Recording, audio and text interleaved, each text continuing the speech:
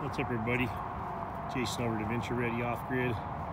Took the KRX out for a little fun today. Don't mind the background noise. We are right next to the Highway 15, so if I look at this direction, you see snow in the background. You're like, man, what a beautiful setting. I look over here, Southern California traffic right there. So there you go. Anyway, I never did a review on some of the accessory we put on here, so hopefully the sound isn't too bad, but I'll kind of go over a few things that we put on this KRX and give some feedback. We had the PRP nets on there. Some people mentioned that in areas that you get a lot of mud, it'd be hard to have these because they will cake full of mud and you can't see. They're even hard to see just without a cake full of mud, so I totally understand that. Agree with that 100%. We're out in dusty conditions. When it rains in the desert, we get out there immediately, but normally we're in some dusty conditions out here, so it doesn't end up having to stick to it. But these are a little bit of a distraction visually. I don't know if you had like custom-made ones that went up here and just had the nets, so you better, I think, a lot of the strapping stuff, although it's not super thick. I think it distorts your vision a little bit, but I do like having for rollovers. I've had friends that have rolled their vehicles over, and I think they would love to have had those. Some of them have lost their arms and things like that, so pretty serious. Assault mirrors, just basic mirrors. This is just what was in stock. I didn't particularly chase this brand down. I don't know anything about it, but they work great. So once we adjusted them and tightened everything down in here, when I first had them on, I just didn't have them tight enough and they were just kind of bouncing around a bit, but once I adjusted right here, they stay really well. Don't provide the best background visual. I'd probably prefer a rear view mirror mounted mid-center there, but I have the tire carry up there I'll go over in a second that doesn't allow that. So assault mirror is great. I went with the OEM Kawasaki front ARM guards here, and they're great. It was missing some componentry when I got mine, which I thought was kind of weird. It actually was missing some bolts and whatnot, so it was bizarre that just had a few things that weren't in the kit. So easy to go get the materials at, you know, a Home Depot or McFadden, so not a big deal. But yeah, it was missing some actual parts from the kit. But I like the fit and finish, very simple. Just a couple of 4 little straps in here, or little, you know, tabs, basically hold it onto the arm itself. So, and they seem to be doing their job just fine. Rear radius arm, same thing. Went with the Kawasaki brand, so it's right there. Boom. This as well was missing some componentry, so I don't know why that was, or why I got a couple. You know, I was missing a couple bolts from both kits. Componentry on the Kawasaki's is one thing I've never cared for on their motorcycles, and I can say the same for the KRX. Some of these bolts, even though they should be like hand tight, the guy in the video like literally like touches this with his finger and it comes off. Mine was not the case. Most of the bolts I pulled off of this thing from the the radius arm cover bolts that I had to reuse to the rear frame bolts for like the Tusk tailgate were like on there like nobody's business. So I wasn't real impressed with that. And the componentry, even all the way down to the bolts in here to hold on the little back attachment sections, were very tight, and they were not the best componentry. They're like some are Phillips, some are a hex head, some are whatever. I mean, anyway, I've never been a fan of Kawasaki componentry, and I'm going to say that I'm still not a fan of Kawasaki componentry. Love the vehicle, love the build, but I don't use a Phillips head screwdriver bit on anything moving forward, please. Don't gorilla grip everything that's on there from the manufacturer to where you have to like wallow it out just to get it out. So only gripe right there is pretty much componentry. Otherwise, this machine is ridiculous. So high lift jack. I had originally bought a Tusk jack, one of those like kind of like scissors type jacks. I don't know what those are designed for. Tusk seems to make some really good parts for these things for all UTVs, so I was really impressed with some of their componentry, some of their, you know, some of their design, some of their materials they had available, some of the products they had available. The scissor jack from Tusk with a really stupid, kind of cheap looking holder that they have. I see them on all everyone's UTVs. I'm assuming they've never used it, because you could fold that thing in half like if you fart wrong. So not a fan of the Tusk scissor jack, so I went with this high lift jack. I just put this on. It's brand new. It's a UTV version. I really don't see a huge difference between the ones I've bought for my Jeeps in the past and the UTV model. It's shorter. You can get like a 36 maybe and a 42. So I didn't want a huge jack, but I wanted to get this thing off the ground. It sits pretty high off the ground, so if you have too small of a jack, then you're not going to really get clearance if you want to get your tire off the ground. When you start lifting this thing, I mean, of course, the shock wants to drop out too, so depending on what point you lift it at. So anyway, haven't used this, but I like the concept and I'm very familiar with these. So I've used them on my Jeeps and my truck builds in the past. So I just went all out with that. This is I think a JK mount from one of my old Jeeps that I just used and took back out. The reason I use this is I like it has this like kind of an angled approach right here. So it actually comes out, you can see right there. And I was able to push this away, as you can see, from the tire and the fire extinguisher, and it seemed to make more sense. So I don't know if that's specifically, I think it's specifically a JK. It may be a TJ2, but basically the JK, we had a 4-door and the way the roll bar came down behind the seat. This was designed to go on the roll bar behind the back seat of the JK and hold your jack inside the vehicle if you wanted to, rather than having it outside. So I have another style, it's a high lift brand mount as well. I have another one that just goes straight up.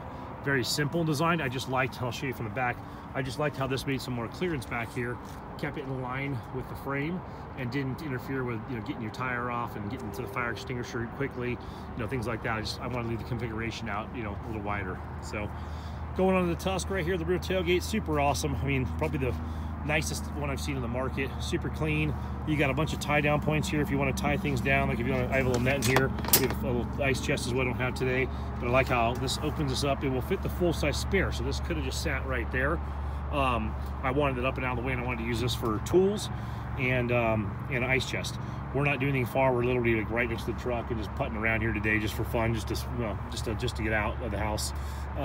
So we didn't bring all the tools and all the ice chests. We're literally 5 feet from the trailer. So tailgate's awesome though. Like I said, one thing I did not like, and it's not nothing to do with Tusk, componentry right here. I had one of these bolts that was so hard to get out from the first time. I mean, it's never been touched ever by anyone besides a factory mechanic or, you know, assembler, and I had a hell of a time getting this thing, one of these two out.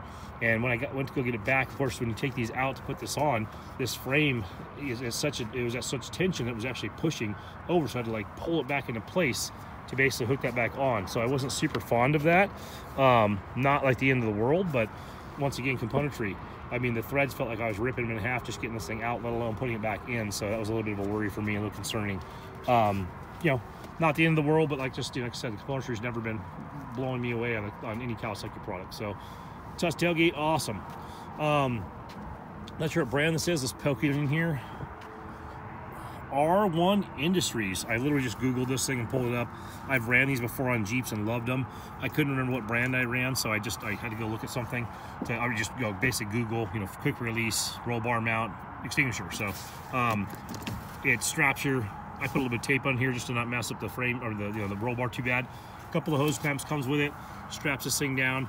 You got a quick release pull right here. Boom, you pull it. This thing notches up and out of the notch right here, and you got your fire extinguisher very quickly. Might even think about putting one of these inside the cockpit on our next UTV. We're not going to be keeping this super long. We're going to go back up to a 4-seater. I wish Kawasaki had a 4-seater available right now. I would, even with the componentry grape, I would buy theirs over anyone else on the market, like sight unseen today. I've heard they're coming out with one next year. I don't know if that's just all rumor mill, but the cockpit size in this thing, how robust everything, I mean, all the radius arms and trailing arms and A-arms, I mean, this thing is just built like a brick shit house. I'm super, super satisfied and blown away with the build quality on the KRX. And if they had a 4-seater, I would buy one tomorrow. If they don't have one soon, I'm going to buy a different brand and I'm going to regret it, but that's just how it goes. We can't wait forever for the manufacturers to catch up. They're 5 years behind. So anyway, what's going on here? We did buy the full-size spare. I think you can only buy this spare rim with this tire, which is fine. That tire goes with everything else. I would never put these tires on a vehicle of mine. I'm just not, you know, I guess if you're mud bogging or maybe rock climbing, I'm not sure what these are best for. I would definitely go with even a mud terrain, but if I went with a mud terrain, it'd be obviously, you know, maybe a Toyo mud terrain or something, just something a little bit different. Even a Maxxis, but just not this pokey crawler, whatever thing this is. I'm sure it's great for someone's geography, just not for Southern California desert. So I'm not sure if it's a mud tire or a rock tire. I think I mentioned that in one of my videos before, but anyhow, just not a fan of this tire. And the thing that's horrible or kind of sucks, when you want to buy this rim to match, from what I can tell or what I was told, you can only buy it with this tire already on it. So I would have much rather gone with an all-terrain on that. Just bought the rim by itself, put an all-terrain tire, and I probably would have motivated me to swap these tires out too. Rigid, everyone knows Rigid, so or sorry, not Rigid, Rotopax. Rotopax, everyone knows this brand. I didn't know this brand 5 seconds ago. Anyway, Rotopax. I've used it on many things, from adventure bikes to Jeeps to whatever. They're not cheap. It's a ton of money to carry a little bit of gas. That's the kind of gripe. You know, get a jerry can for $5 down at the local Harbor Freight. So this is not your best direction financially, but I like the fact that it's got a lock on here. It's very, very sanitary as far as design. It's, you know, it can fit almost anywhere. Put it here, you put it on the outside of the frame, put it up higher, put it on the back, whatever you want to do, very simply. I don't know this brand. I'm going to figure this out in a second here so I can plug them a little bit. I mean, I don't get anything from these things, but I'm thinking like Action or Axion or something like that. I'll have to figure it out. But anyway, this brand is carried pretty popular for the UTVs right now. I'm sure everyone knows the brand. Evidently, I don't know the brand, but I found these guys, and I like the fact that you can just pick up the clamps, pick up whatever configuration you want, and make, you know, tire carrier, whatever, the Rotopax order fit onto your UTV pretty simply. So they're very universal. I can't remember. I think it's Axion or Action, but anyway, so I can plug that in the comments if you care. But yeah, super happy with this clamp. I haven't even put gas in this thing yet. I wanted to have it on there if we did some trips. And like I said, we're going a different direction. We're going to sell this, and we're going to go with a 4-seat of some form. Like I said, I prefer it to be a Kawasaki 4-seater. I'd buy one in half a heartbeat. But if they don't have something available, I'm going to buy another brand most likely. So, Tusk tire carrier right here. I tried to order the one from Kawasaki. They've been backed up for a long time. So the rear bumper and front bumper I tried to order, not available either. Tried to order their tire carrier, and I think it has like a little lift thing up here, which seemed pretty cool. Not necessary. This Tusk one is significantly cheaper, significantly more basic, but really robust. You got a mounting point here, mounting point here. Comes with this thing loose. So you go, you got a little wrenching here, little wrenching here, wrenching here. Put the bar in place. It's really robust, really well made. See it underneath here, so it just goes across below here. The tire mounts, I think it's got maybe 4 points maybe that go through. I can't recall if it's 2 or 4. I think I only got 2 in there. You can see in the video maybe. Anyway, super robust, very well made. Like I said, I don't know anything about Tusk other than that they're big in the UTV industry, so I kind of went with that. And I've been, other than maybe a little slag on, you know, the little cutout here, which I could care less about. Really well made products from what I can tell. And like I said, I really like this tailgate and really like that tire mount. And if you can see right here, plenty of room. We have a pretty good sized ice chest that goes in there. I have a little like one of those Harbor Freight, you know, gun case type things, tool case, and I put stuff inside there and mount it all back in, and it works really well. So going here, the PRP, that's I have their bags in here, have their nets. I bought this bag first before I got the Tusk tire mount. One thing I wasn't super excited about was this right here. You can't use this mount when you have the Tusk thing on here. I asked one of the gals out with the show, Sand Sport Super Show, so hey, what do you guys do with that rear thing? And she goes, oh, everyone just cuts it off. So not a big deal. It doesn't really make it go anywhere else. It just doesn't look super, you know, if you're OCD like me, it doesn't hook on right. So this thing could be right here. If I could actually sew, I'd sew it right back on here and put it up right up front here. I'm sure that's available. I guess you could. But anyway, happy with this case. I keep like the basic first aid stuff. I have some rags in here, whatever else from the other day. Some maps. I mean, I just keep it kind of full of just random stuff that I would use basically while I'm out using the UTV. So behind here, I did go with the PRP rear. Let me see if I can get this thing to go forward. Rear bag, so you can kind of see in here, guys, they make a nice bag that mounts in 1, 2, 3 points, and it's got zippers and whatnot, some nets back in here, so you can put some maps, things like that, or maybe some flip-flops. So you're going to go drive this around and get out and play in some water. Anyway, that's a little back for the high lift jack, my base. But I have the bag on that side, the bag on this side. Just use the OEM componentry. Once again, one of these was so damn tight, like I could barely get it out without, even on the impact, without basically just blowing this whole entire this Phillips head indention out. I mean, I almost stripped it. So I was going, okay, guys, how tight does this thing have to be? So I'm not sure why it's that tight. I've ran it out numerous places on the KRX. If you're not familiar, behind here is where your air filter is. So you have to pull this off. These 2 tabs right here access your air filter. It's pretty easy, but when you put something in front of it, it's going to be a little bit harder. You can flip this up, but this area is a little bit tight, you know, when you're trying to work in there. Some people pull their seats up. That's a little bit crazy. But yeah, so that's kind of just a breakdown. We had the roof on it when we got it. That's the Kawasaki, one of the roof configurations they offer. Just kind of straps in place, but it makes a big difference. I wouldn't run these without a roof. It's just nice not to have the sun beating you up all day. But yeah, I just want to do a little rundown, guys. If you have questions in the comments, throw them in there. Performance-wise, blown away with this thing. Super fun. We're running just like Jeep trails out here, hauling ass, 45, 50 miles an hour down like little trails. 74 is top speed, at least that's what I hit on the highway. Out in Arizona, I can rip this down the highway on those goofy tires right there. But I think 74 was the max, and I might have been past the governor, I'm not sure. I was going in a downhill on an open highway, ripping to Ace Hardware to go buy some Torx bits. So anyway, 74 is top speed, non-turbo obviously. There are turbo kits for this. I'm not really sure. I'm not a glamorous guy, I'm not a sand guy, not a drag race guy. I do use the highways on this because it's street legal, and we have a place out in Arizona we're working on, so that's been pretty cool. So I guess a little more speed wouldn't hurt, but the turbo thing isn't really my thing. I have it on all my trucks, I have it on my diesel pusher. I know turbos aren't cheap. Adding more turbos to my maintenance schedule isn't going to help anything. So, but performance-wise, guys, blown away by this thing. Hardly touch the clickers. The kids drive it at breakneck speeds. I do. We do Jeep trails. We do a little bit of desert. We do a little bit of mountain climbing stuff, and everything's been really fun. So I can't complain there. Everything so far has performed well. We're under 1,000 miles still, so I can't say I put a ton of miles on this thing. Obviously, later on down the road, you might run into other issues mechanically. There's a lot of videos out there that will discuss that. So far, all the ones I watched before buying this were all very positive. So, but yeah, great performance, super fun. Not the best resale, guys. I have this advertised right now, and I hadn't got a lot of love. The razors are still the popular item. The Can-Ams are real popular too. The Talons kind of not so much. The Arctic Cat's not so much. This will probably be higher than them. But I think the Kawasaki's really, really undiscovered. I don't think people recognize how nice it is, how well it's built.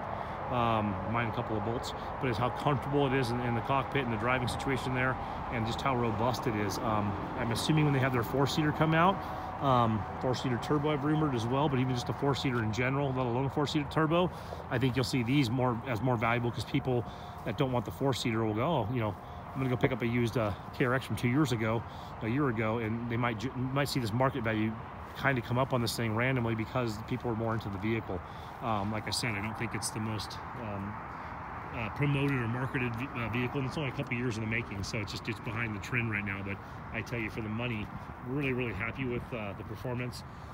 The idea was to buy a second one of these, see if the kids liked it, and buy a second one and keep me on a dirt bike.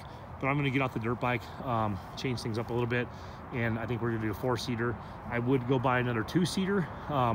It's just I don't think I want to spend another 20 grand right now, have this and another brand new payment or a big chunk of change coming out of the bank account. So I think we're going to get rid of this and a few toys and go 4-seater for now. That way we can rip down the highway together, me and my kids, and we can go explore together. We'll probably camp out of a 4-seater, or maybe even buy something like a general, a little more utility base that I can use around our property, plus go camping, plus go exploring, that kind of thing. So anyway, guys, if you have any questions, let me know. Sorry about the background noise. Like I said, I'm next to the freeway. Just thought I'd do a quick review before we're putting this up for sale. So it may be gone, but within the week, from what it sounds like. People are already interested, but we'll keep you posted there too. But yeah, if you have any questions on the accessories, let me know, or performance. Like I said, don't have a ton of miles on this thing, but definitely understand the mechanical aptitude. And like I said, it's a great buy if you're comfortable just having a 2-seater only, if you don't want a turbo, and you don't want to resell it real quick, because it's not going to have the best resale between the other items in the market, because it's not as popular. But like I said, if you're trying to buy it and keep hold of it, you want to do Jeep stuff, Glamis, desert, mountains, all the above. I think this is the best all around, the Swiss Army knife, the most versatile 2-seater on the market, in my opinion. All right, guys, stay safe out there. Don't talk to strangers. Oh, well, you can, I guess, if you want to.